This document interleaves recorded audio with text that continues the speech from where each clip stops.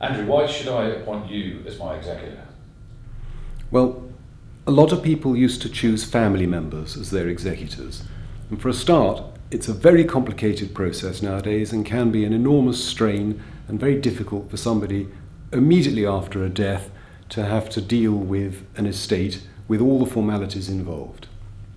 We are professional solicitors, we are regulated solicitors, and as such, unlike other commercial organisations or some other commercial organisations, we cannot charge for being executors. So it's a free service. We can charge for the administration of the estate, which people would have to pay for in any event, but it's free.